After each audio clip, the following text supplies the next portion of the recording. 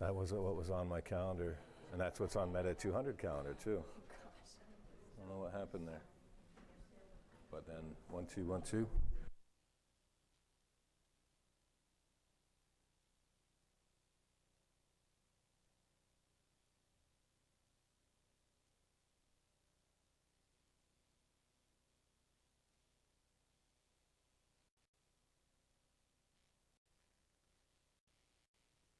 Click that over.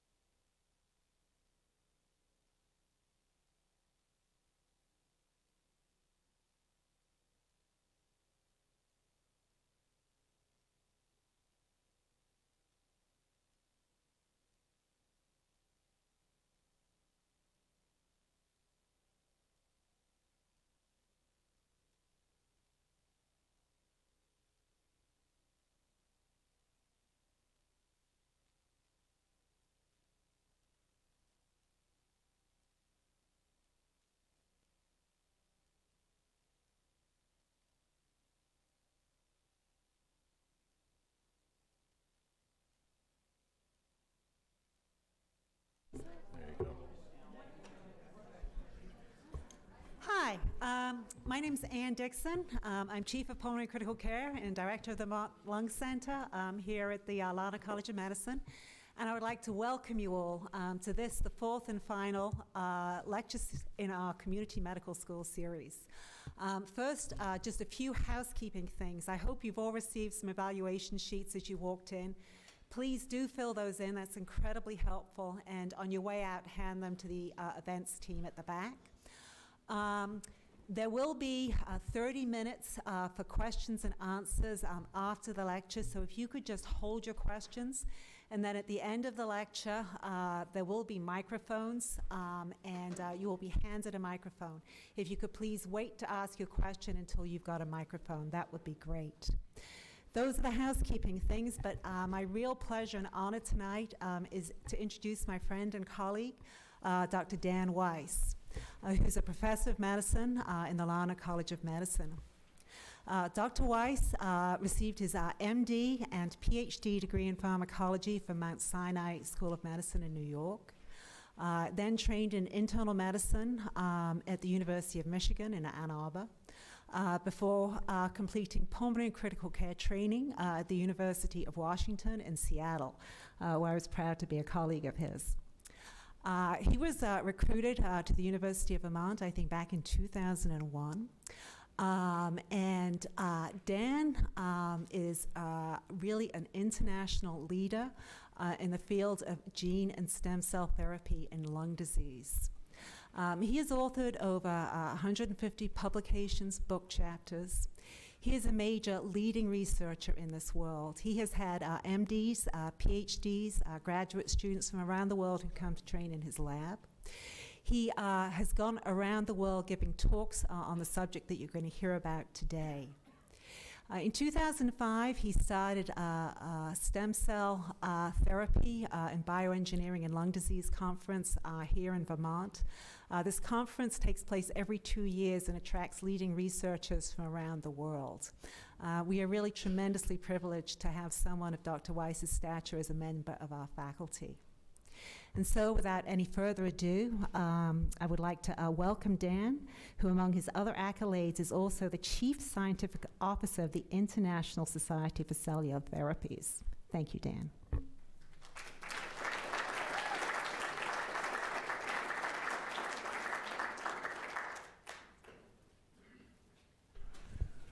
All right. Can everyone hear me all right? Okay, very good. So I want to thank Dr. Dixon for that overly generous introduction. What we're going to do tonight is cover a lot of territory. And as Dr. Dixon said, I'm a pulmonary and critical care physician, so I spend part of my time in the hospital taking care of patients with lung diseases and working in the intensive care unit. So see some pretty sick people. The rest of my time, I work in a laboratory. And I run a lab that's focused on regenerative medicine for lung diseases. So we're trying to do things like grow lungs outside of the body and some really interesting science fiction come to life type of endeavors. And in the course of that, we do a lot of work with stem cells. And so I've been immersed in the field of stem cells for a number of years now. And what I want to do tonight is take you on a journey. It's going to be through the excitement, the hope, all the really interesting and forward-looking things that are going on with stem cell research. And also, we're going to cover the other side, the things that have taken place that are problematic in the world of stem cells and potential stem cell therapies. And we're going to cover based on all of this. I'm going to talk for about 45 minutes to an hour, somewhere in there. And I'm actually going to engage you in conversation, a little bit of question and answer during the presentation, and then we'll have a formal question and answer period afterwards. So as Dr. Dixon said, I'm a professor here. I'm also the Chief Scientific Officer for one of the leading stem cell scientific organizations globally, and this will become important as we get further into the talk.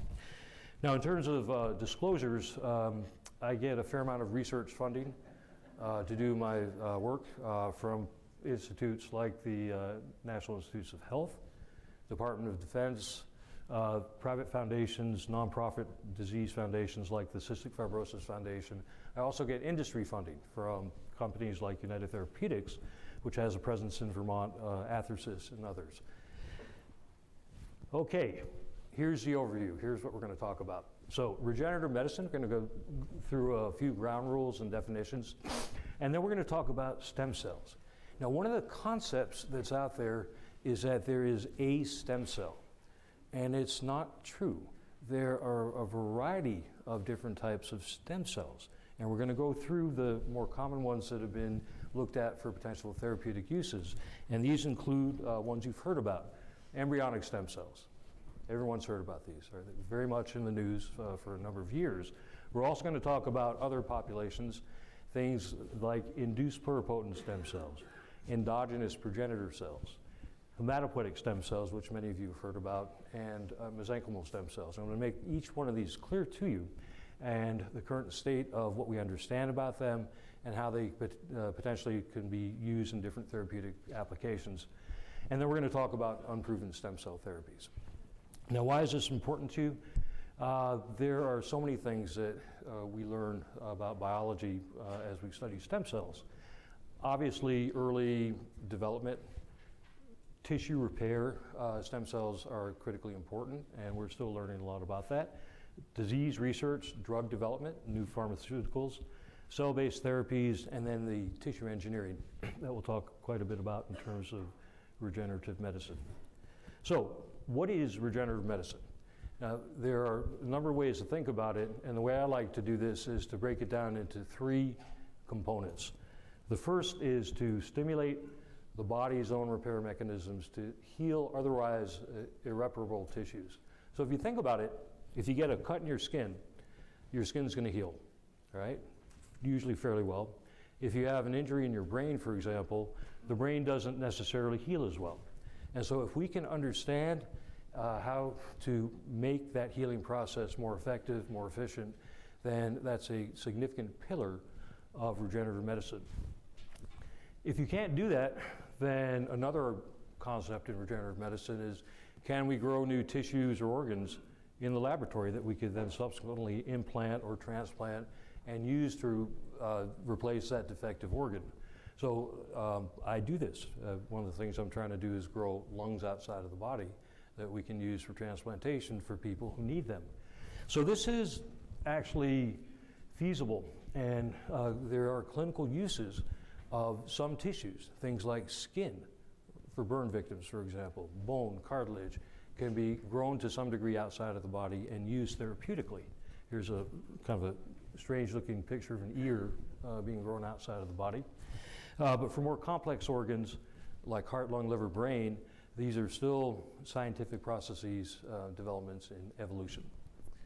All right, so if you can't do this, then the third arm, the way I think about this in terms of regenerative medicine, is can we develop a device that takes the place of that defective or failed organ? Does anybody have an idea of a device that has been around for a long time that serves this purpose? So hips, knees, so a variety of orthopedic applications, absolutely, yeah. Yep, so you're on the right track, and hold that thought for a second. All right, yes? Kidney dialysis, there you go. So hemodialysis has been around for years, and if you think about it, this is one way of thinking about regenerative medicine. Another one that was just mentioned is a left ventricular assist device, so artificial hearts. So here's a picture of a heart with, you can see a variety of mechanical tubing leading to a pump that's strapped to the body, if you will. And this pump serves to augment this failing heart function, all right? It's an artificial heart.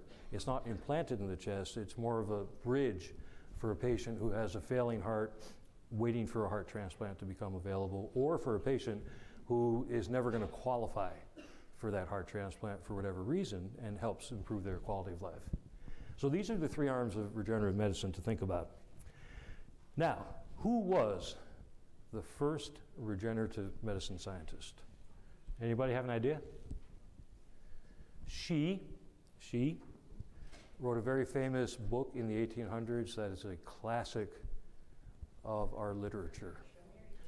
Mary Shelley. All right? So we're just trying to catch up with science fiction in terms of regenerative medicine. All right, so let's talk about stem cells. So you all have heard about embryonic stem cells, right? Embryonic stem cells have been touted to do everything under the sun, all right? And you can see in this schematic, Alzheimer's disease, Parkinson's disease, baldness, blindness, etc. And so there's a lot of excitement, and theoretically there's an unlimited therapeutic potential for use of embryonic stem cells. So let's look at a little bit more in detail about them. Where do we get embryonic stem cells from? So this is a schematic of normal fetal development in humans, and you see how you go from that single fertilized egg, and it divides into 2 cells, and then 4 cells, 8 cells, 16, and by about 5 or 6 days after implantation, you have this round ball of cells with an outer layer and an inner layer. We call it a blastocyst. And then subsequently after that, you'll get the various stages of fetal development. In this picture, we only go up to 20 weeks. So where do we get the embryonic stem cells from? I heard somebody say blastocyst, and that is absolutely right. So let's look at a more detailed picture. It's a very colorful, busy slide from Scientific American. But here's this fertilized egg, and here's this 5 to 6 day blastocyst, and you can see there's an outer mass in blue and an inner cell mass in brown. Now, during normal embryonic development, the cells in this inner cell mass would then subsequently differentiate and begin to specialize into these red and green and blue cells that, in terms of scientific terminologies, are the different lineages in the developing embryo. So endoderm, mesoderm, and ectoderm. But the important thing is that you can see that from endoderm you get things like pancreas, lung, thyroid, bladder. From the mesoderm you get structural tissues like bone marrow, bone, muscle, etc. And the ectoderm gives skin and the nervous system. So when we are trying to utilize embryonic stem cells in the laboratory and then for therapeutic uses, what is done is to remove this inner cell mass, put it into petri dishes and the like, and then we try and recapitulate normal embryonic development in a petri dish. And the idea is if we can direct these inner cell mass cells down any one of these lineages, then that's the goal of utilizing embryonic stem cells. All right, everybody with me? So a little bit more about this is that this is still relatively recent. I mean, mouse embryonic stem cells have been studied since the 1960s, but in terms of human embryonic stem cells, it's really only been about 20 years since this work has started. And again, the goal is that these cells can differentiate into all the different adult tissues. So now let's go back to a very important question. Where do we actually get the embryonic stem cells that we work with in the laboratory? Do we get these, I'm going to ask a very pointed question, from aborted fetuses or miscarriages? Yes or no? Okay, the answer is a resounding no, at least in the United States, Canada, Europe, Australia, things like that. We do not use fetal tissues for embryonic stem cell research, okay? Why? Because the embryonic stem cell is from this 5 to 6 day old small mass of cells, not from a fetus at any stage of fetal development. Is everybody clear about that? Okay. Where do we then get the embryonic stem cells that we actually work from? In vitro fertilization, right? So let's explain how that works. So when a couple trying to conceive goes to an in vitro fertilization clinic, sperm and eggs are received and they're put together, and the goal for the clinic is to create a number of fertilized eggs. Some of these get implanted, and hopefully they'll take, the whole goal of in vitro fertilization, but many of them don't get utilized, and they get frozen down and stored away for potential future use. Sometimes they never get used, and so under strict conditions of informed consent and legal oversight and regulatory oversight, some of these additional fertilized eggs are donated for use in research. That's where we get the embryonic stem cells from. Everybody with me about that? Everybody clear? Good. Okay. So how do you potentially use an embryonic stem cell then? Well, there are two ways of thinking about it. Again, the goal is to repair damaged or diseased tissue. So one way, one mechanism is just to take the embryonic stem cell itself and inject it into the bloodstream or inject it into an organ as an undifferentiated embryonic stem cell, and then somehow it will be influenced by the environment to develop into that particular tissue or organ. So if you inject it in the brain, for example, then the brain will influence it to turn into a neuron and help treat Parkinson's disease, for example. Now that really doesn't work very well, so the more effective way of doing this is that you actually differentiate the embryonic stem cells to that desired tissue, to turn it into, for example, a neuron in that petri dish, and then inject that neuron into the brain to try and treat something like Parkinson's disease. Okay? So this is how it works. Now, the reality, right? We've heard about embryonic stem cells for years and years and years and years. And so in terms of clinical trials, the first one was done as an industry, a pharmaceutical industry sponsored trial. The company was Geron. And the target disease was a particularly devastating type of muscular dystrophy called spinal motor atrophy. It's just a horrible disease to have. And so Geron wanted to address this for all the right reasons.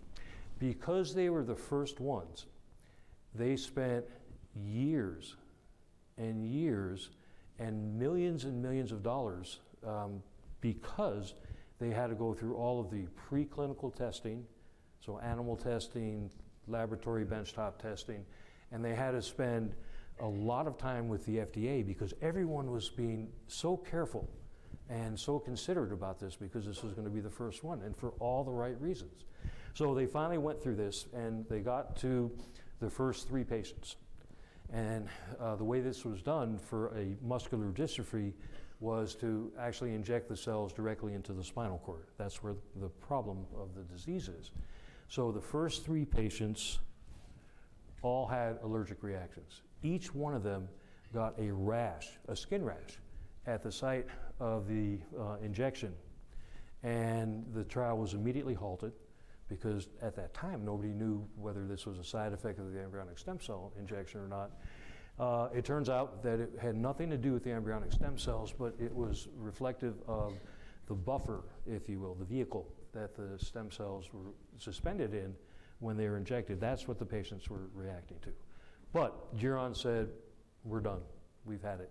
We've spent all this time and money, and we don't know what to do anymore. So they stopped. So now, when you try and find out really what is the real clinical applicability of embryonic stem cells out there, there's a resource, and it's called clinicaltrials.gov. Here's the web address for it. And this is a repository that is managed by the National Institutes of Health. And what is listed here are all clinical trials in the United States, Europe, and other places that have been registered onto this site. It's meant to be an ultimate database. So when you go to this clinicaltrials.gov, you can find 22 current trials involving embryonic stem cells. The vast majority of these, 19 of them, are for ophthalmologic diseases, mostly macular degeneration, right? So a disease of the eyes, particularly with aging.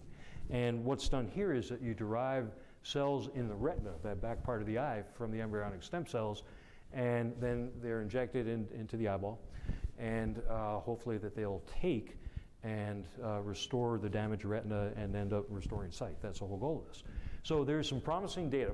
Certainly there's good safety data and maybe some initial efficacy data. The vast majority of these trials for this particular condition are in Japan, a few in the United States. There is one trial listed again in this reference database for cardiac disease, in this case heart failure, and again you've derived cardiac heart cells from the embryonic stem cells, and so far the data available is that there have been no adverse events that happen after these cells were injected directly into the heart. And so there's a safety information, but there's no proof that it's going to have any effectiveness or efficacy. Then there are 2 other trials, one for Parkinson's disease, one for ALS, amyotrophic lateral sclerosis, or Lou Gehrig's disease. In both of these trials, the embryonic stem cells are differentiated into neurons and then injected directly. And so far, one in China, one in Israel, there's no available data either on safety or outcomes. These are early in evolution at this point. All right? So this is the reality with embryonic stem cells. Now, are there downsides for embryonic stem cells? Oh, and so right now, embryonic stem cells are many years from clinical use. Are there issues with using embryonic stem cells? Anybody have any ideas? What kind of things have affected embryonic stem cells? Might generate an unintended cell. Okay, good. So they might, you think you're telling them to turn into neurons, but they may not. Okay, we don't have complete control over that. And I'll show you an example of that in a second. So that's a very good point. But what else? What has really colored the embryonic stem cell field? Absolutely. So there are ethical, religious, moral, political considerations for use of embryonic stem cells. These are all valid, important considerations, okay? And state the obvious. But then the embryonic stem cells, as we just heard, excuse me, can go bad. Does anybody know what a teratoma is? Has anybody heard that term? Okay, so a teratoma is a tumor that in many respects is fetal development gone bad. Okay, I'm going to show you a fairly unpleasant picture of a teratoma. So this is a massive tissue that contains, there's fat, hair, there's a tooth, muscle, skin. So this happens, unfortunately, approximately in one in every 40,000 pregnancies. It's just an unfortunate thing that can happen. But the embryonic stem cells that we take out and try and work with in the laboratory can do this too. And we don't have any control over this as of yet. So this is a continued scientific worry about use of embryonic stem cells. Okay, so if not embryonic stem cells, what other stem cells out there? Now, has anybody heard the term induced pluripotent stem cell? Okay, good. A couple people. So this gets a little bit more into hard science, but let's take a look at it. So normally during embryonic development, there are lots of genes that are turned on that guide the embryonic development. And when after birth, many of them are turned off. They're no longer needed. But if you can figure out how to turn some of these back on, then you can actually take an adult cell and de-differentiate it into the functional equivalent of an embryonic stem cell. So let's take a look at how this might work. So a very common way of doing this is just to simply take a small piece of skin, a skin biopsy, and turn on, whoops, come back. Turn on a few genes that are, again, normally turned off after embryonic fetal development is completed, and then you can take that skin cell, de-differentiate it into this IPS, this induced pluripotent stem cell, which is the adult functional equivalent of an embryonic stem cell. And then what you can do is use all those tricks that you learned with embryonic stem cells and try and then differentiate these, again, along all the different tissue lineages that you're trying to use potentially therapeutically. All right, so you can see the excitement of this, and you can see also how it takes away all of the religious, moral, political, ethical considerations. No one is going to object if someone takes a piece of skin, does all this, and then injects that back into the same person for some hopeful therapeutic avenue. Everybody with me on this? Okay.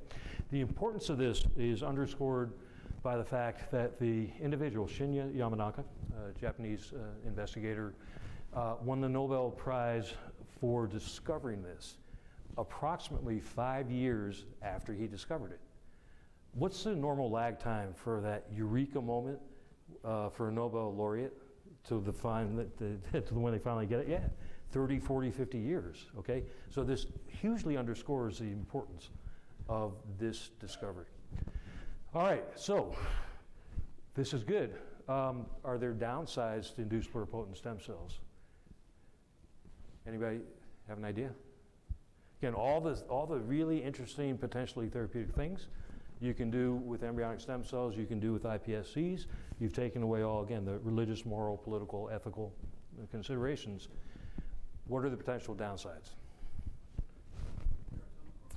Teratoma, same as ESCs, okay? So this is a significant limitation. There's another one, which is, again, a scientific, a little bit more hard science, but a really interesting one. And that is something called epigenetic memory. Once a skin cell, always a skin cell, okay? Now the way this works is that you could take a look at DNA. Okay, so here's your double-stranded DNA, just like everybody learned back in science. And this will divide and replicate, and that's how it works. But it turns out that there's some stopgaps, some checkpoints on this process. And that has to do with the fact that they're they're methyl groups at various points along the DNA strand, double strand. There are also proteins called histones that live at different points along that DNA strand. And they're different for every type of cell. So the pattern of methyl groups and histone groups in a skin cell is going to be different than it is for a neuron or a heart cell, okay? So what that means is you can take that skin cell and then turn on those genes that are normally off during embryonic, once you've finished fetal development, and then turn them back on and de-differentiate and take that skin cell and end up with a neuron, but at some level it still thinks it's a skin cell. So, I'm sorry? We don't know. Yeah, the question was, will it change back? So far, once we've turned it into a neuron, we haven't seen neurons then decide that they're looking like skin cells, but on some molecular level, they still think they're a skin cell. So we don't know what's going to happen. And so take that a step further. So the next question is there any clinical trial with an induced pluripotent stem cell? And so when you go again to this clinicaltrials.gov website, you can find actually 37 listings for induced pluripotent stem cells, but they're all to obtain cells for study. So cells from patients with different diseases, for example. None of them are interventional. No one yet is doing a trial in which you've taken an induced pluripotent stem cell or something derived from it and try to do something therapeutic with it. So we don't know down the road. So what can you do with induced pluripotent stem cells? Well, they're really powerful tools to understand disease-specific cellular and molecular physiology or pathology, if you will. So we can get, for example, skin biopsies, and we've done this here, from patients with diseases like cystic fibrosis or sickle cell disease, and then we can de-differentiate them and then turn them into lung cells and study things in the petri dish that we think is going to help us understand and move more effectively towards a treatment. And these are also phenomenal cells for drug testing. All right, so embryonic stem cells, induced pluripotent stem cells. What else is out there? So we have something called endogenous progenitor cells, right? Is that term familiar to anybody or come across anybody as of yet? All right, good.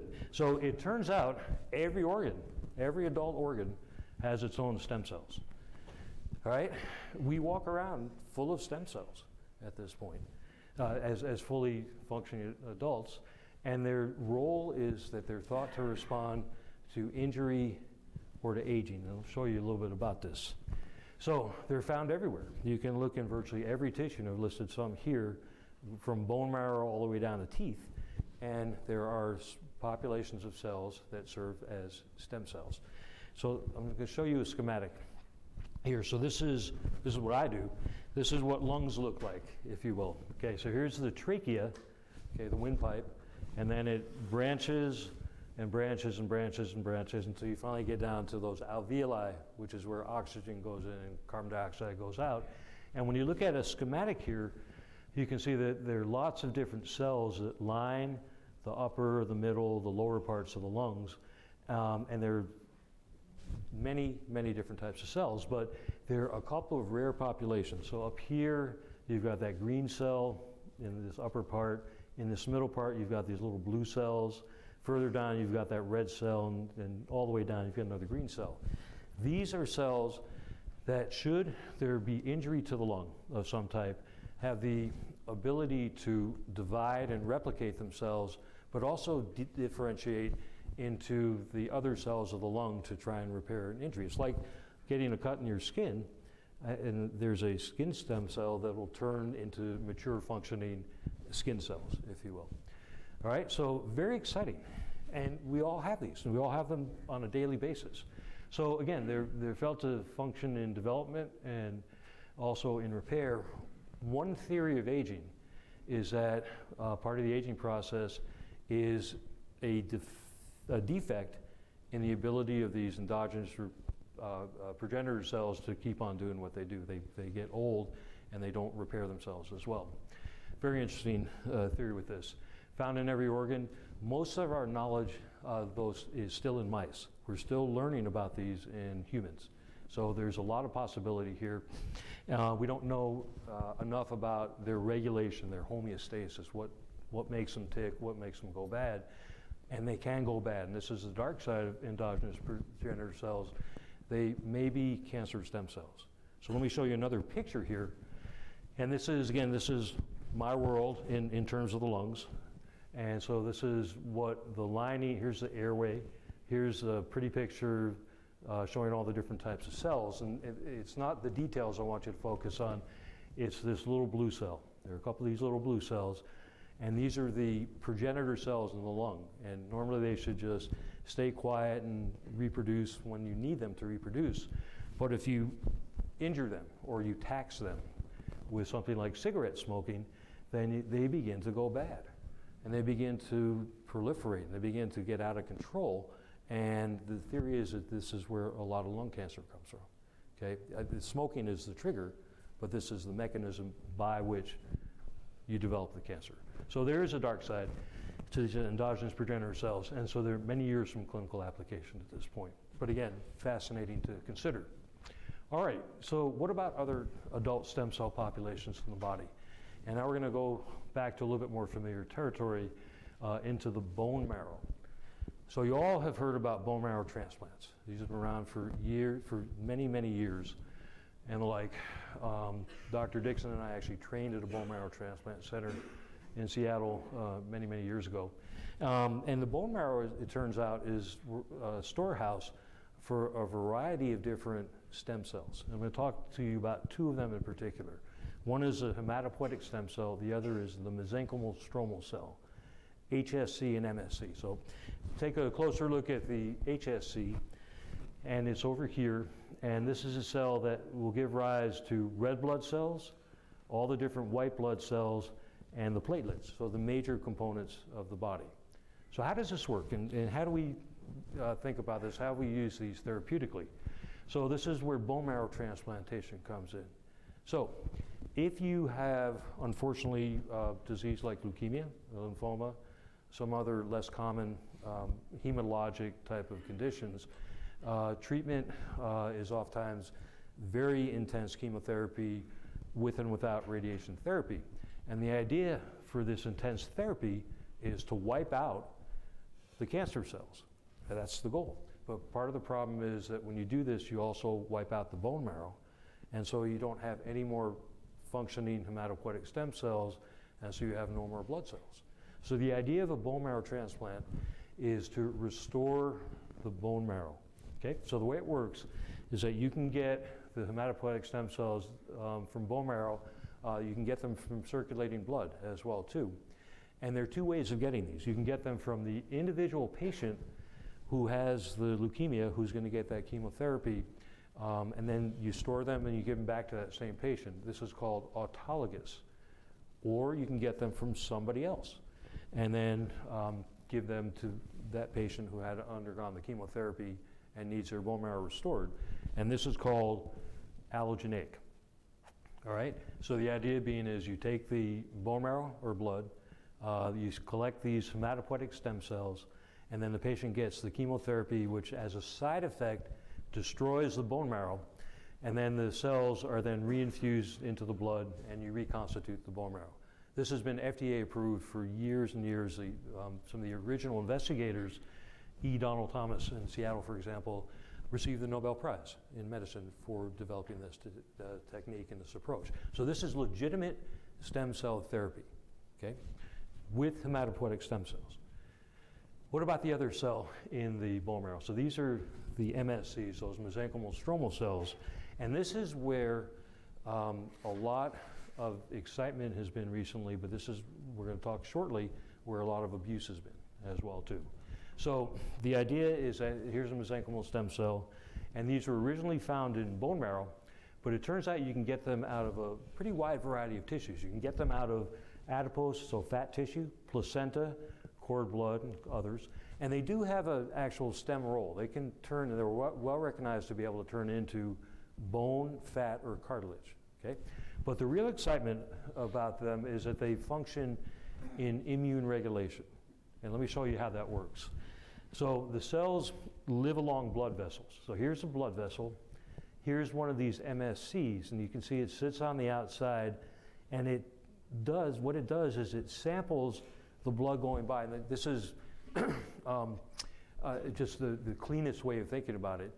It samples the blood, and what it does, if there's something that is causing inflammation or infection, the MSCs will be able to detect that, and what they do is then they secrete, they release a variety, a portfolio, if you will, of anti-inflammatory substances, things that will help counteract that inflammation or what have you, that insult. And so the way it works is that they inhibit immune cells. So this is colorful, a little complicated, but let's go through this step by step. Here's the MSC. Here are different immune cells.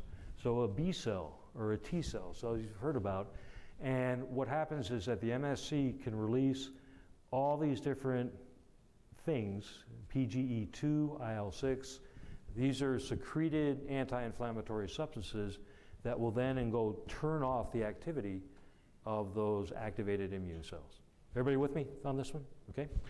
All right, now it turns out also that the MSCs themselves, and this is a bit simplistic, but they don't necessarily provoke an immune response themselves. So think about it in this way. Think about blood transfusion. You have a blood type A, you got a blood type B, and a blood type O. You cannot give blood type A into a blood type B recipient because it's mismatched. They have the wrong markers on the surface of the cells. But you can give O to anybody. So MSCs are like type O. You can essentially give MSCs to anybody and they won't have that immune reaction, okay? Because of this, you can do allogeneic use. I can take my MSCs and give them to you if there is a good reason to do so, right? So, yeah, this has taken a lot of steps in terms of potential clinical applicability, and there have been a large number of clinical trials for a wide range of autoimmune and inflammatory and now other diseases. And giving you a list of some of these, graft-versus-host disease is a complication of bone marrow transplantation. Crohn's disease, many of you may be familiar with this, multiple sclerosis and the like. And what's happened is that there's a huge amount of scientific literature that supports this, and some limited success in clinical trials at this point. And so MSCs are actually approved, have marketing authorization for a small spectrum of specialized diseases in a limited part of the world. So this graft-versus-host disease, approved in Canada, Japan, and New Zealand. Perianal fistulas and Crohn's disease. Anybody who's familiar with Crohn's knows that this is a horrible part of Crohn's disease, and MSCs are approved for this in the European Union. And then something called critical limb ischemia, which is a vascular disease. There's approval in India. There is no approved MSC-based therapy in the United States. Okay, remember this. All right, so let's take an interim summary. So we've talked about regenerative medicine, okay, as to what it is. We've talked about the variety of different stem cells that are out there and are actively being investigated and that all have their own potential therapeutic applicability and potential usefulness, there are, again, the approved FDA long-proven uses of hematopoietic stem cells for bone marrow transplantation. And again, there's limited approval for MSCs. So again, promising research for these other ones, but again, no approved therapies in the United States. All right, any questions before we move on? Yes? I beg pardon? Cerebral MSCs generally don't circulate in the blood, all right? And so let me explain that a little bit. So they live in the bone marrow, they live in fat, they live in placenta. You can extract them from all those tissues, grow them in tissue culture and manipulate them and try and use them therapeutically. But it's unusual to find them circulating in the blood. This has been a debatable point for a number of years. You can sometimes provoke them to leave the bone marrow and circulate around in the blood, but generally the weight of the evidence is that they do not do that, and that would include the cerebral circulation. Yes? Besides all these diseases, can this regenerative medicine apply to people who have spinal injuries, particularly trauma, accidents? Well, we're going to come to that, actually. So just real quick, because there's more to go here. The stem cells killed when the bone marrow was killed. I, Why aren't stem cells killed with chemotherapy? Well, they are. They are. So the idea is that you harvest the bone marrow or the blood prior to the chemotherapy, and then you store it away so that when it's done, you can then break it out and use them again. All right. See that? Well, okay. Please. The MSCs, so essentially if you extracted them and put them where the inflammation lived, would that be attacking it? Potentially. So one idea is, so the question is, where do you give the MSCs? And so one idea is that you put them right where the source is. Another idea is you put them in the bloodstream and let them circulate around, and hopefully they will end up where you want them to be. We're going to get to that, all right? So let me move on. So all this good stuff, now let's talk about unproven stem cell therapies. And I suspect that is what most of you want to hear about tonight as well. So one picture says it all. Okay? This is the problem, okay? There is so much potential good out there, but what's happening is that there is an increasing amount of offerings for stem cell therapies for everything under the sun that are unproven at this point. So let's go through this, okay? Again, the realities, very few cell-based therapies are standard of care or approved by regulatory agencies, okay? But you're a patient and you've got a chronic, painful, debilitating disease. You want something, okay? None of us presume, I don't presume to put myself in the shoes of any patient with a need, okay? And we're going to come back to this, okay? So what this has resulted is in a high global demand for stem cell-based therapies, and the problematic answer is that there's been a proliferation of so-called stem cell clinics that offer unproven, untested, frequently or sometimes potentially dangerous therapies. And the problem is exacerbated that because the United States has the FDA, European Union has something called the EMA, very comparable, strictly regulatory body, but there are places in the world that don't have the degree of regulatory activity that we do, and this has helped to foment the problem. So, right need, wrong answer. Okay? All right, so let's let's diverge a little bit here, okay? Why is this so important? Okay, and this goes back now to the history of drug regulation and new therapeutic regulation in the United States.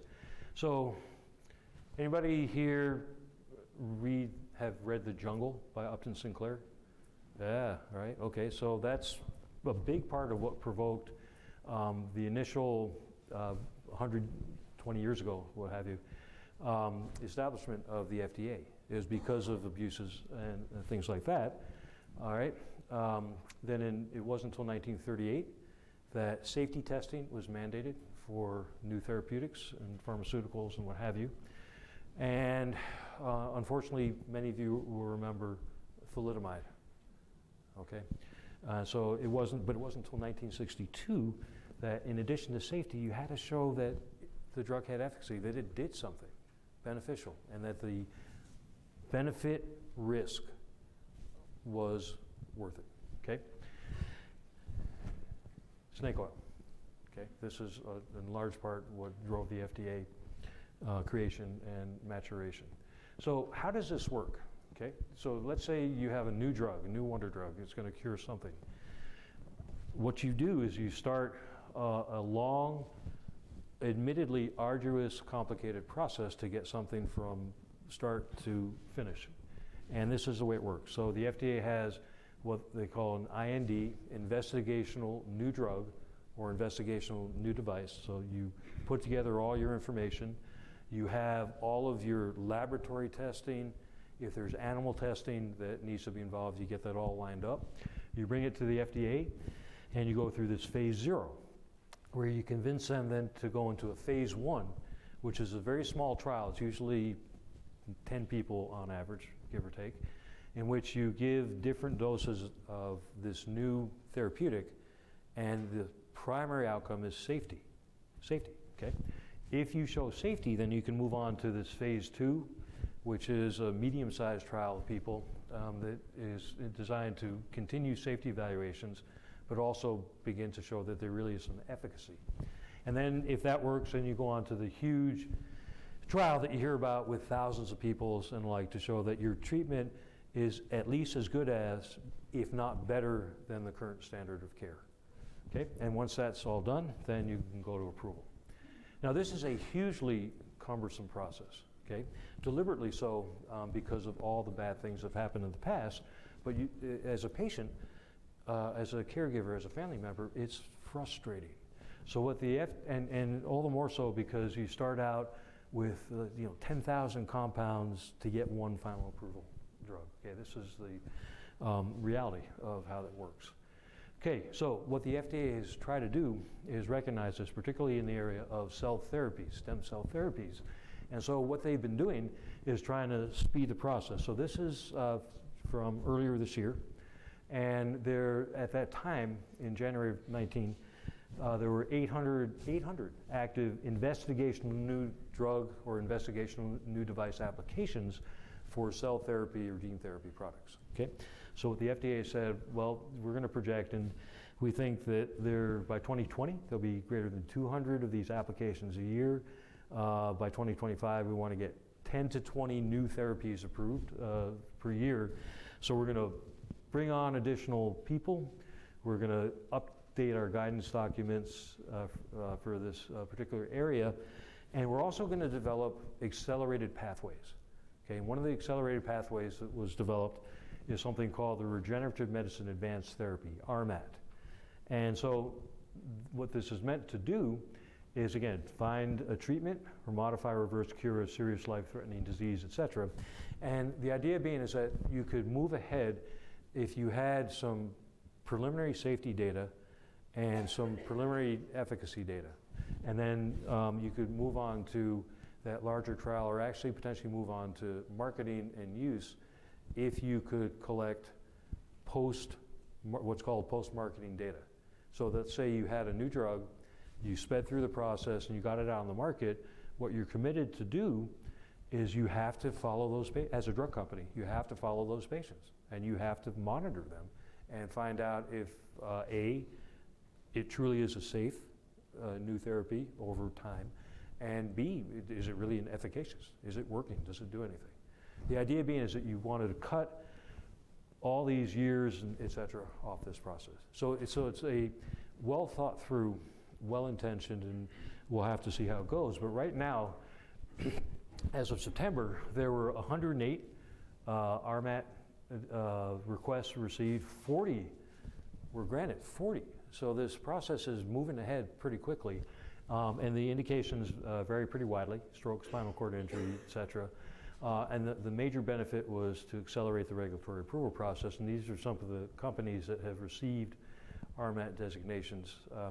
And this includes Juno, for example, here, and some of you may have heard about CAR Ts, these new T cell therapies that are out there that are really proving to be a wonder approach in terms of different cancers, if you will. So this is what the FDA has tried to do to speed this up. All right, now, one other concept to introduce to you is medical tourism. Anybody ever heard that term? Okay, so where did the term come from? Anybody remember this? Yep, exactly right. So basically you travel to a country with less stringent regulations to obtain a treatment not otherwise available. Does anyone recall one of the major things that stimulated this concept and the name? Anybody, what's that? What are those? Apricots, okay? Laetrile, God's wonder drug. Okay, that's not me. This is the advertisement, okay? So did people remember Laetrile? Okay, it was this derivative of almond pits, I'm so sorry, apricots that was supposed to be a cancer, an effective anti-cancer therapeutic. But it's not legal in the it was never legal, never offered in the United States. So patients who wanted to get Laetrile therapy went where? Tijuana, or some of the Caribbean islands to get this. Now, what happened to these patients?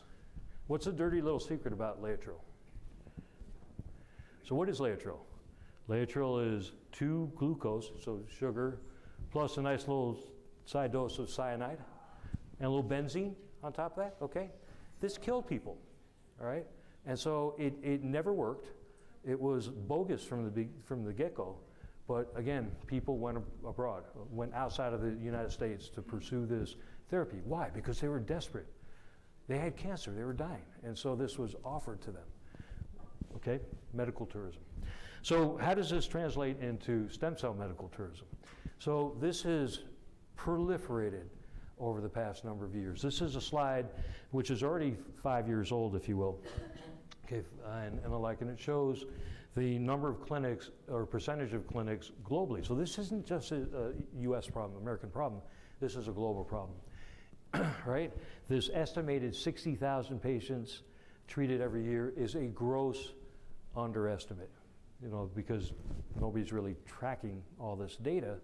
But why is this out there? Whoa, look at the money, okay? All right, if you want to make money, offer stem cell, okay, all right?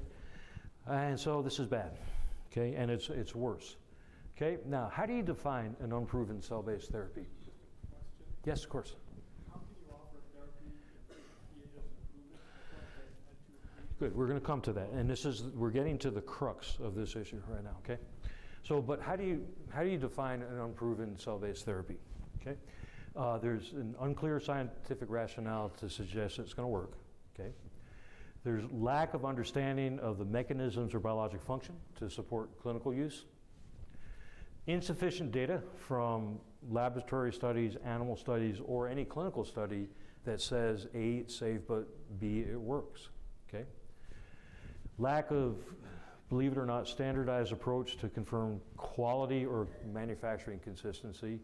Not always the case, but this has been part of the problem for some of the stem cell clinics out there.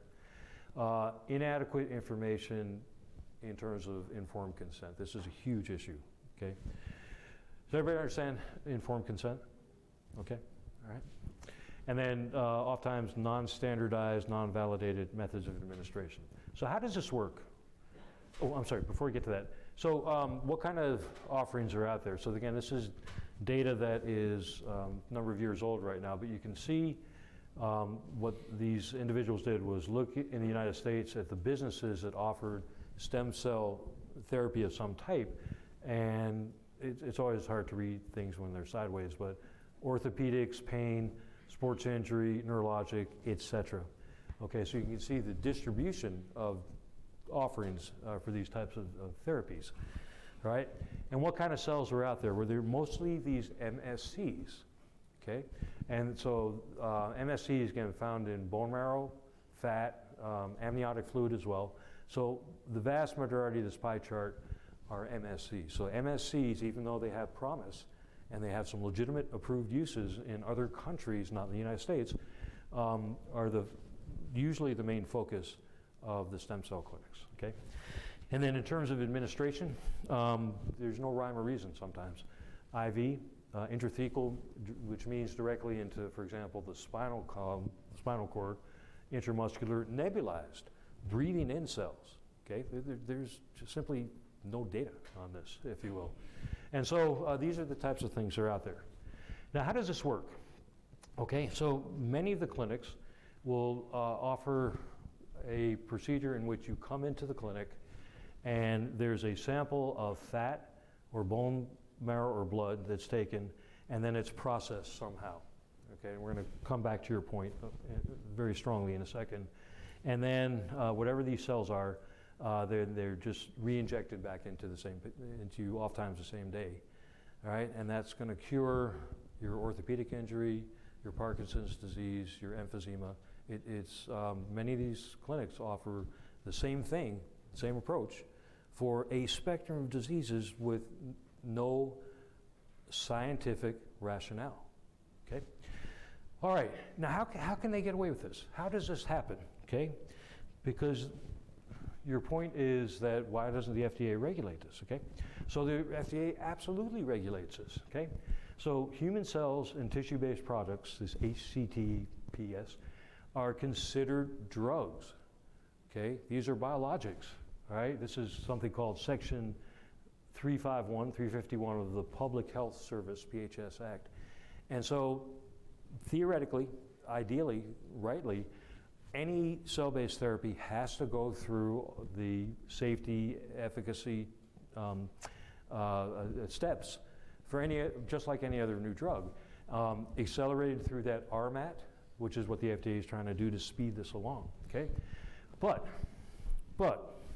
it turns out that there are exceptions to this rule.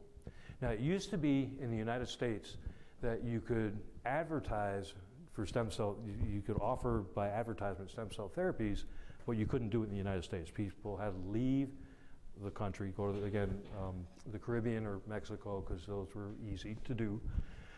But then the industry figured out that cell products that are what are called minimally manipulated and intended for homologous use, not combined with any other articles. What that means is that if I took, for example, a sample of blood, and I said, ooh, there's stem cells in that blood, and I don't do anything to it. I don't grow them in tissue culture, I don't treat them with hormones or growth factors, or I don't shine light on them to change them, rev them up and activate them.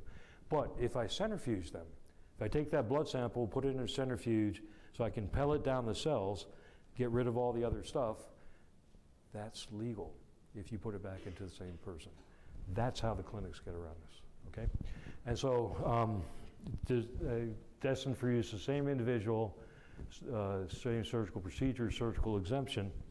So most stem cell businesses in the US claim these two exemptions to avoid having their approaches classified as drugs and thus subject to FDA regulations. Okay, everybody, questions on this? This is a critically important point right now. Okay, all right, where are these clinics? And again, this is old data, okay? All right, okay, yes, there's a little red balloon in Vermont, okay?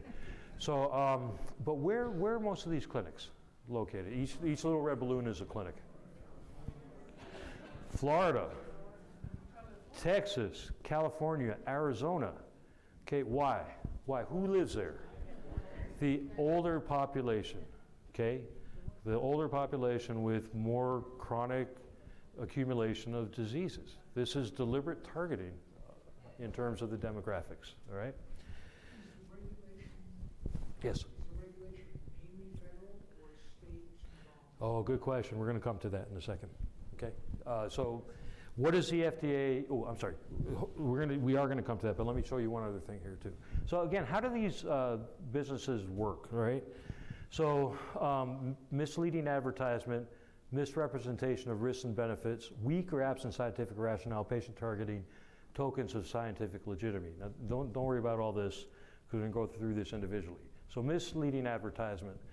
So direct-to-consumer advertising, social media, newspaper advertisements. This is from Denver, if you will, but some of you may have seen similar newspaper advertisements locally, if you will, okay?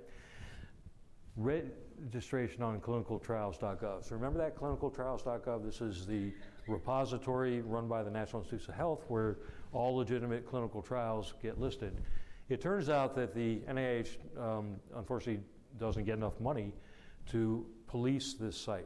So it is relatively simple to just list yourself on clinicaltrials.gov and then have a token of legitimacy that, oh, it's on clinicaltrials.gov. Okay, so this is unfortunately a flawed system. The NIH, the FDA are very aware of that and trying to rectify this, but it's going to take a lot of police work, right? Misrepresentation of risks and benefits. So portrayal of treatments as routine instead of experimental and unproven. Exaggerated claims of safety and efficacy, and then absence of follow-up and real data, okay? All right, when I say real data, I'm not talking about testimonials. Testimonials have a purpose, but in terms of quantitative measurable data, that is usually what's lacking, all right? Patient targeting, so patient seminars, essentially sales pitch, and there have been some of those locally, and we'll talk about that in a second. Pressure to do crowdfunding. This is an article that literally was in the Washington Post last week about a stem cell clinic operating out of Florida. Beg, borrow, and heal. Okay? Why? Does insurance pay for any of this stuff? No, of course not, because it's not proven. So this is out of pocket to add insult to injury. All right, tokens of scientific legitimacy. Many of these clinics will list accreditations by various bodies of what sound like legitimate scientific organizations, but there are a lot of organizations out there that really are industry tools, and they're not legitimate scientific organizations, okay, et cetera. Okay, now, this is bad. How does it get worse? I already showed you, I'm sorry. So are there bad outcomes that have been reported? Yes. So many of you may have heard about this earlier this year, about 3 women who had stem cells injected into their eyes, and these weren't those embryonic stem cells we talked about earlier this evening, done under legitimate scientific investigation. These were a clinic that said, hey, boom, and all 3 of them went blind, okay? So this clinic became a particular target of the FDA and is no longer in existence. But many of these clinics are like hydras. You cut off one head and 6 more grow back, and this is a real problem. There are other bad outcomes that have happened. There have been reports of death. There have been tumors. And we think that the bad outcomes are grossly underreported. Why? If you're a clinic doing this, you're certainly not going to publicize your bad outcomes. But oftentimes, the individuals who got the treatment don't realize that they're having a bad outcome, or they don't connect the dots.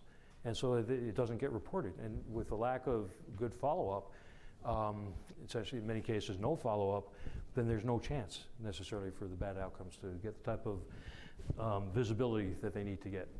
So what is happening right now? Now this didn't transfer well, I'm sorry, but what this is a timeline with lots of things that the FDA has begun to step up to the plate about. And it's not just the FDA, it's also the Federal Trade Commission. So we know what the Federal Trade Commission's purview is? Okay, FDA clearly is the science and legitimacy of all that stuff. What does the FTC do? Anybody? FTC regulates truth in advertising.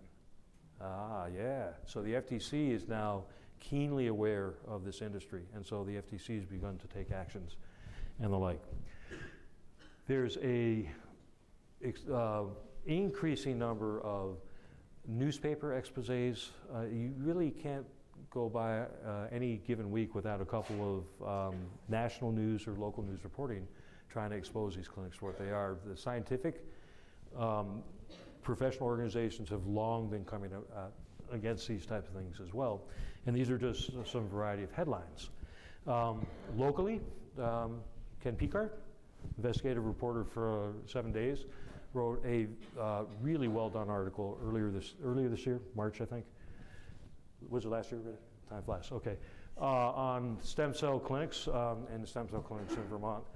And so again, the public is really beginning to catch on, if you will. This is one of the best things that happened. Google made a decision September 2019 to ban stem cell clinic ads. Okay? Why is this so important? Because a lot of the marketing, a lot of the outreach by these clinics is social media. Where do people get their information? The web, internet. And so this was a hugely positive, right direction decision by Google. And so we're hoping that the other social media platforms, if you will, are going to be able to do the same. Now, there are a lot of resources out there to find out more, and there are a lot of scientific organizations, the International Society for Stem Cell Research, the International Society for Cell Therapy, and again, I'm the Chief Scientific Officer for them, Cytotherapy, Canadian Stem Cell Foundation, etc. You all should have seen, we've put together information sheets with references. Looks like most of you picked them up. If not, they're going to be out in the back when you leave. So there are a lot of web-based resources, if you will. And what have we done locally? So at the last meeting a month ago, the Vermont Medical Society, a resolution was adopted that simply says that the VMS disseminate evidence-based information to its members regarding stem cell clinics and therapies, and encourage members to have evidence-based discussions with their patients when they inquire about such services, and that the VMS coordinate with the appropriate licensing boards to ensure that patients are provided safe and evidence-based information services. That's what we're trying to do here. Again, I'm going to go back to the statement I've made before. I will not, I cannot, I should not put myself in the shoes of any patient suffering from something. I can't tell you what to do. What we want to do is educate you as best possible about the realities of what's out there, so you can make the best possible informed decision for yourself. So, I think we're going to end it up here. So in summary, we've talked about regenerative medicine. We've talked about all these different types of stem cells and all the promise and the excitement and legitimate scientific advances that are ongoing.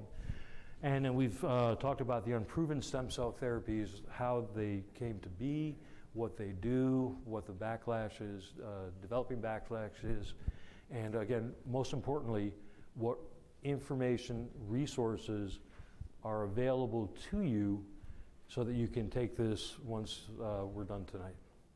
So with that, so I want to thank you for your time and attention, and let's have a long talk. Let's have questions.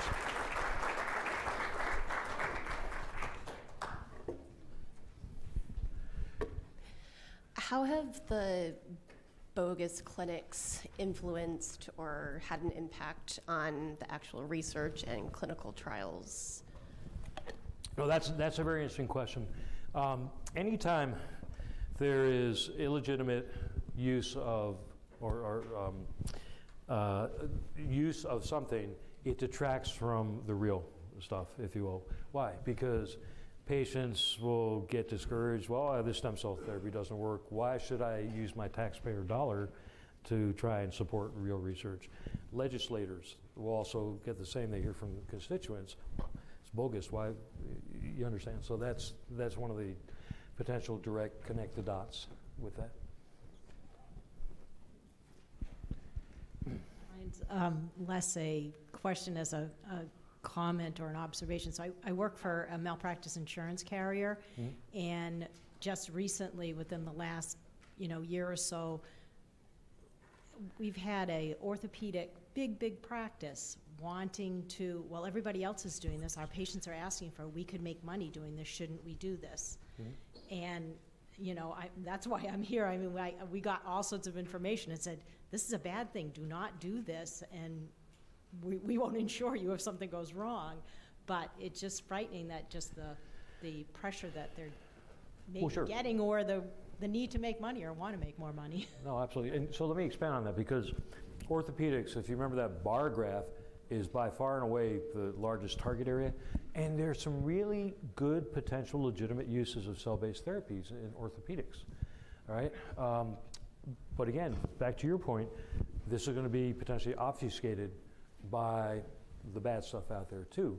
Bottom line though is that, again, there's no insurance company's going to pay for this type of stuff until there's proven efficacy as well as safety. I'm just following the microphone there. One right here. Yes, you said that there was no interventional stuff going on. I thought Takahashi in Japan had started no induced pluripotent stem cell interventional studies going on. I think Dr. Jun Takahashi at Kyoto University has started a small trial with 7 Parkinson's patients. Well, I mean, that's good to hear if it's legitimate.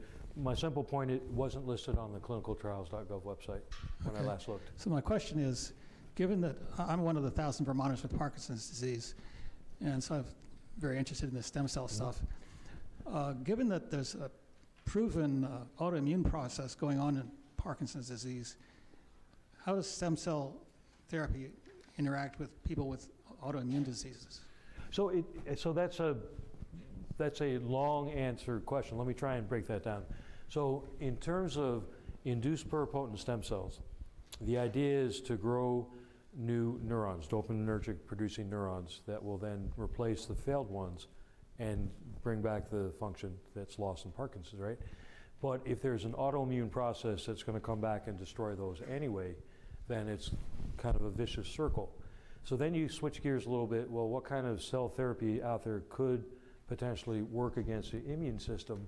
And that gets to the MSCs, all right, because they have those immune regulatory properties. And so, to my mind, and again, I'm not a neurologist, I understand what you're saying. I don't know if the induced pluripotent stem cells or the mesenchymal stromal cells, the MSCs, are the better approach for Parkinson's right now. Does that make sense? Again, this is why the science is so important to understand. It may be, who knows? Speculate. Maybe both of them. Dan, I'm sorry, I have 2 questions. Yes, okay. The first one is, in order to speed up the research, the approval process, something called RMAT was developed. Would RMAT have stopped thalidomide babies? Oh, that's interesting. So we talked about, I don't know when you came in, but we did talk about RMAT quite a bit. Yes, you did. But I mean, but the idea being that we want to be able to stop. Sure. We want to make sure that it's efficacious. Yeah. Would RMAT have stopped thalidomide babies? So I haven't thought about that. I don't know, actually. I really don't know. I mean, thalidomide was an anti-nausea drug during pregnancy. Right. And with the wisdom of hindsight, it seems hard to fathom how the effect on birth, on the developing fetus, wasn't part of the studies for thalidomide. So, but I think lessons learned from things like that. So I think, again, the underlying principle for everything the FDA does, including RMAT, is safety. I understand. Second question, you had a slide that showed differentiation of stem cells, one of which forms into Optimus Prime. I want to know how that happens. Another evening. So.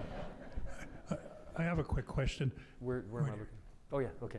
Just back to, do you see any application of this to people with traumatic spinal injuries, regenerating spinal cords? Again, potentially.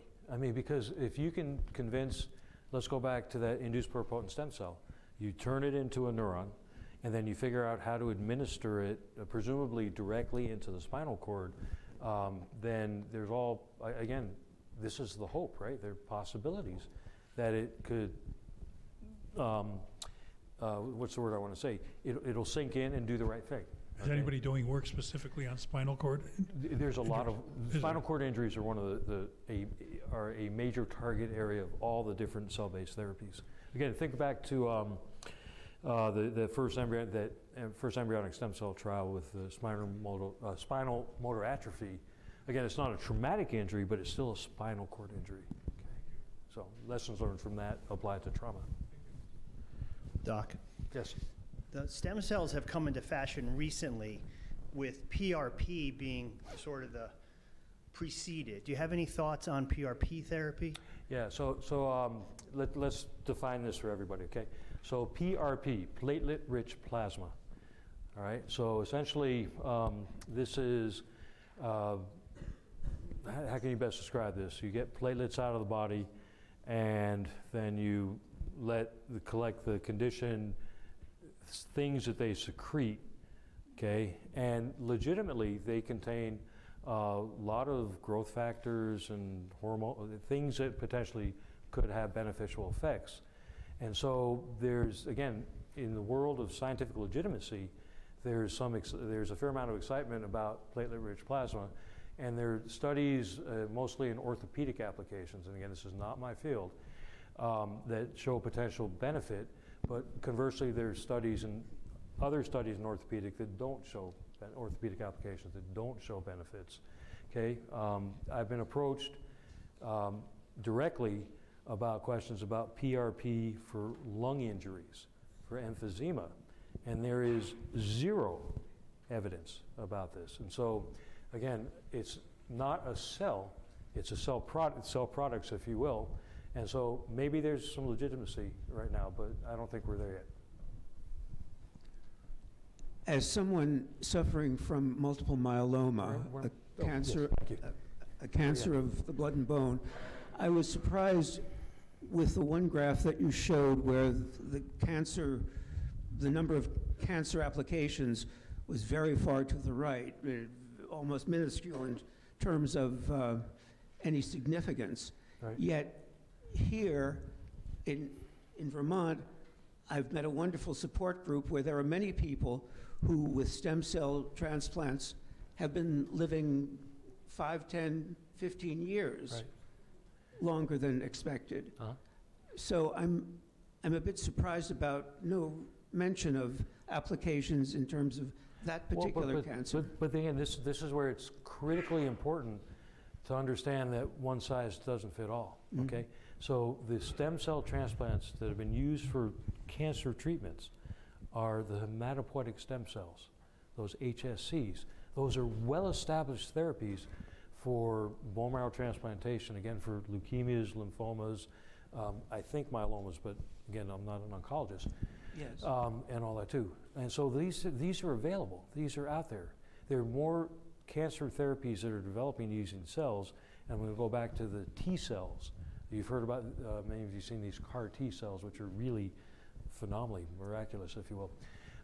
But when you go to that graph, again, these clinics don't generally offer, that I'm aware of, offer anti-cancer treatments using mesenchymal stem cells. All right, and that's really the main focus of this. And so, again, if you have myeloma or you have another malignancy, talk to your oncologist, because there are legitimate cell-based therapies out there. Does that answer your question? I want to make sure I'm really getting to the nut of your question. Yes, it's just that you hadn't mentioned that before, and I think it's good to give people that hope that there is indeed substantially proven over many years. So let me reinforce that, because I thought we had covered it, but in bone marrow transplantation for leukemias, for lymphomas, for other hematologic diseases, which would include myelomas, bone marrow transplantation or blood transplantation with these hematopoietic stem cells, these HSCs, are widely established, been out there for years, and so are available. Okay? Good. Thank you. Okay. Dr. Weiss, you showed a slide that basically summarized the FDA approval process, and I'm summarizing rather grossly, but it looked to me as if we're talking about a three-stage process. First is sort of the scientific logic of the therapy. Second is whether it's safe, and third is whether it actually is effective, right, whether it works. So if you're looking at potentially doing some stem cell therapy that's not yet approved, but you know there are trials underway, if there's a major trial, does that suggest it's in the third stage and that those first two hurdles have been preliminarily cleared? No, not necessarily, because it's very common for an industry in particular to, if they have had a successful phase 1 trial, So again, phase 1 is that initial safety trial, a relatively small number of people. If a drug is safe, that's a press release. Or if that phase 1 trial is, it works out, no side effects, no adverse events, the company is going to trumpet that loud and clear. Why? Because their investors will want to see that. The stock will go up, things like that. It's real life, okay? It's real life. Same thing with the phase 2. So if you hear about clinical trials for new therapeutics that seem to be working, it's not necessarily that large phase 3, huge, big safety, I'm so sorry, is this drug as good as or better than current standard of care? Actually, when you actually look at the clinicaltrials.gov too, the vast majority of the trials for cell-based therapies, particularly the MSCs, are still phase 1 and phase 2. Okay? Thank you. Yep. In the case of acute injury to the lung from vaping incidents, yeah, isn't that interesting? Okay. Would it be plausible until a stem cell process was worked out and et cetera, approved, can you see the application of, say, growth factors alone that might help these young people regenerate tissue, maybe part and parcel with a lung transplant? So I'm going to go off on a little bit of tangent here, okay, because within the world of these MSCs, okay, not HSCs, but MSCs, mesenchymal stromal cells, the way I look at it is that these cells, when they get injected into the blood, they stick around for a day or 2 or 3, and then they're gone. They're actually cleared out of the body. And so what you want, where I think the most effective application of an MSC-based cell therapy is for a situation in which you have an acute, high-intensity inflammatory process. So like the vaped lungs, if you will. So I'm involved in clinical trials and preclinical trials of a variety of lung diseases. And there's one particularly devastating lung disease called the acute respiratory distress syndrome. Right? Now again, this is getting a little bit into my world, all right? But this is where a lot of critically ill patients in the intensive care unit on ventilators, because their lungs have just been destroyed by whatever's going on. An acute high-intensity situation. So to me, that is a situation where MSCs have the best chance of success. And there was a clinical trial done last year by an industry company in which these MSCs worked. Okay, we've seen the data. The published scientific literature is going to come out shortly. And so I'm going to bring that full circle to a vaped lung. All right, maybe this could be an approach for a vaped lung, if you will. Okay, so this is something that I hadn't thought about, but what a great idea. All right, I'm also going to, let me go off on one other tangent too. There are places in the world, US included, where compassionate use applications can be put in place for cell-based therapy. And this is another avenue, but you're talking about the most desperate situation. But there are instances in which cell-based therapy with MSCs have been applied in desperate, no hold bars type situations. So.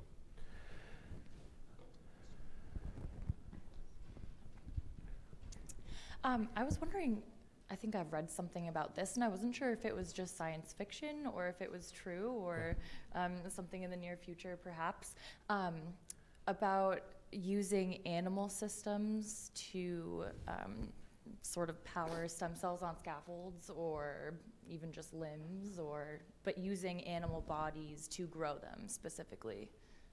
So I think I know what you're talking about. Let me explain that. So again, this is going to go kind of full circle to things I do, which is I'm trying to grow new lungs outside of the body, right? So to do that, and why do I do this? Because end-stage lung disease like emphysema or pulmonary fibrosis or cystic fibrosis, there is no cure. And so at the end of the day, patients need a lung transplant. okay? All right, and we have a lung transplant recipient here with us today, cystic fibrosis. But there are not enough lungs to go around. And so if we can figure out how to grow them outside of the body. So how do you grow a new tissue? You know, how do I mold a lung? So the best way to do it is you need a scaffold, like an erector set in a sense. And so it turns out that the best scaffold is a lung itself. So a lot of the things, so to give you an example, I get lungs from slaughterhouse, for example, pig lungs. And then what I can do is I can treat them and get rid of all the pig cells, pig lung cells. So I'm left with that underlying scaffold, that underlying erector set. And then if I can figure out how to put human lung cells or human stem cells that'll turn into lung cells into that pig lung, you know, pig lungs really kind of look like human lungs, right? And so that's, I think, do you understand? I think, does that answer your question in a sense? Okay. Well, I was sort of thinking more of like a, sort of using a circulation nutrient delivery system, however, just to grow some sort of like random appendage.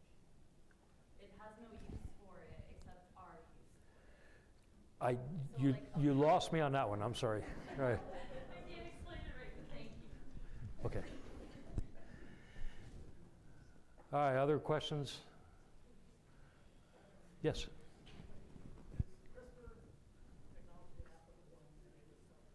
So the question is CRISPR technology applicable in any of this stuff?